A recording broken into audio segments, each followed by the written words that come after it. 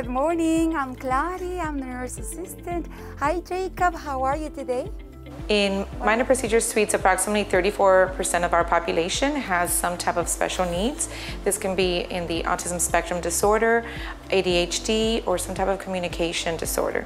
You know what is this? Yeah. All right, would you like to try for us? Yeah. Okay. If the kids are nervous, could you imagine the parents, how they're feeling? So what we're trying to do is assisting them, and now we're providing them with this Oculus that is helping us a lot, because it's not just, providing them an iPad, it's a virtual reality. So now having this virtual reality platform and parents seeing how the child is responding to it has really been a game changer, not only for our parents and patients, but for the staff. Initially, some of the staff member was concerned about how we were going to launch it, but I was fortunate to really partner up with Clara and some of the nurses that are really seeing the difference now. It was a great experience. Once they saw that we were able to provide this diversion tool, and they saw the patients utilizing it, and they saw how calm everyone was, it was an easy sell for the rest of the team to get on board.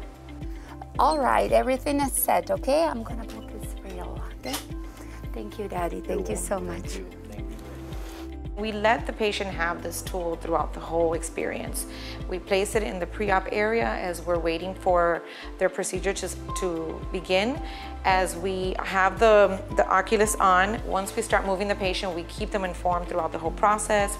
You're gonna feel a movement, and we bring them all the way back here with the parent at the bedside and into the induction phase with anesthesia.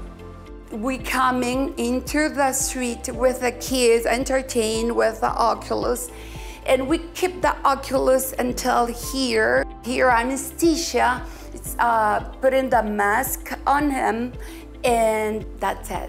Sweet dreams. So the success that we've seen so far with this program really has ignited conversations throughout the organization on how else we can really apply this. I'm fortunate to share an office with the pain specialist nurse of the hospital. When she heard that we were using it, she too was super excited about it. She mentioned how this could be used for chronic pain management. She mentioned how there's an opportunity to use this in the hematology oncology section in the bone marrow transplant unit. These patients are experiencing isolation, they're having pain, and this diversion activity can really be applied to help these population as well.